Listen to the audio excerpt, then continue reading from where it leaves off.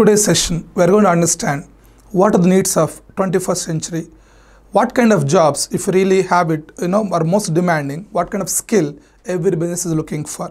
Let's find out answers to this question. If you look at all previous revolutions, so what's happened was, most of the physical labor, so whatever physical work, humans are actually, are enforced to do that because there are no machines. But after the machines started created up to automate this physical labor, human life is building around these machines now. Physical work given to the machine, and the only thing, the kind of, the control of these machines, human has actually taken care of it. This is how, for so many years now, things have moved up. But after computers have discovered, so there's a lot more great thing happened up. One of the biggest thing is the calculations.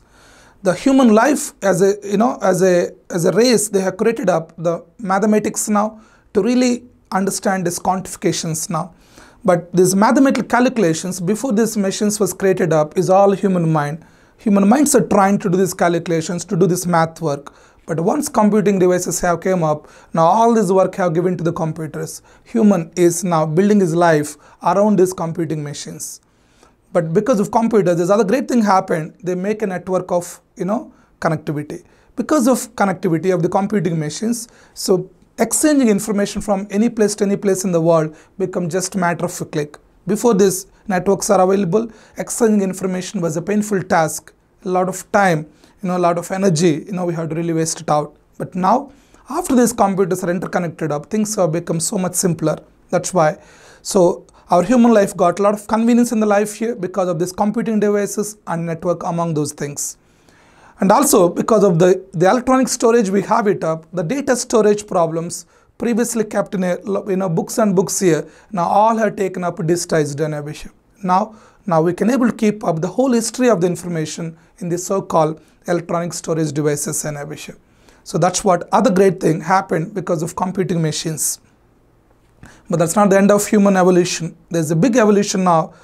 Maybe people call it as a revolution is happening. What is it? Is why can't really automate humans' mind work also here?